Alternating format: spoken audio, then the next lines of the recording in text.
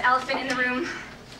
The Great Barrier Reef is literally half dead and no one is even talking about it. Like, I didn't even know any of this was happening until I saw a BuzzFeed article about it today. And that is definitely not something you want to see while scrolling through Facebook. I mean, it breaks the internet when, like, love her, but when Ariana Grande gets her heart broken again.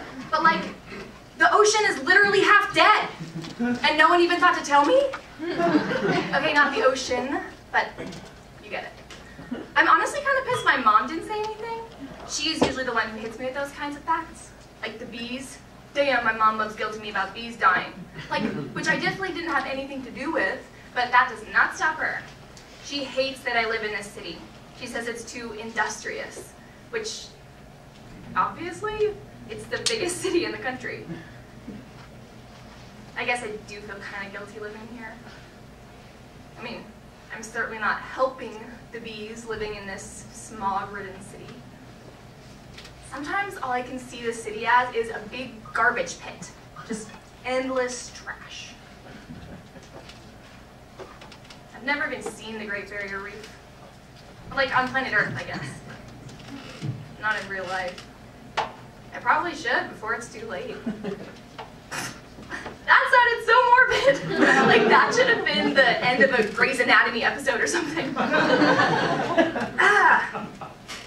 It honestly got me kind of upset about the whole thing, so I did some research on it all.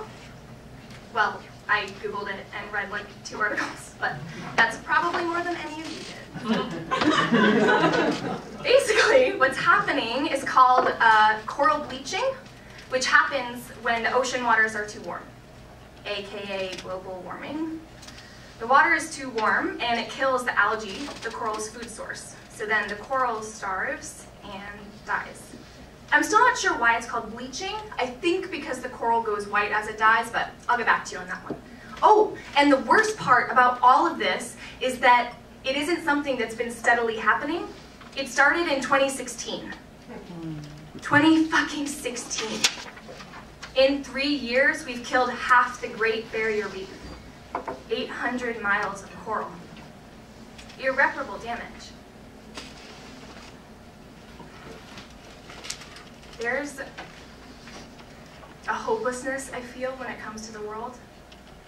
Like, there's so much wrong in it that there's nothing I could even try to do to actually correct it all.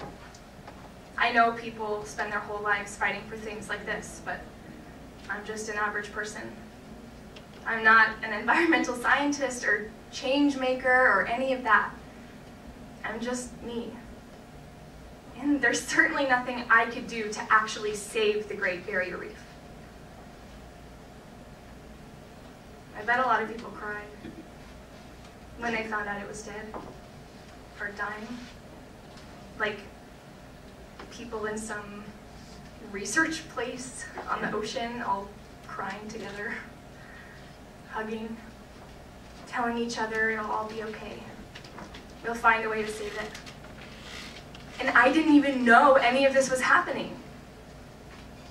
If something as huge and significant and magical as the Great Barrier Reef could die, and I didn't even know, what hope is there for me?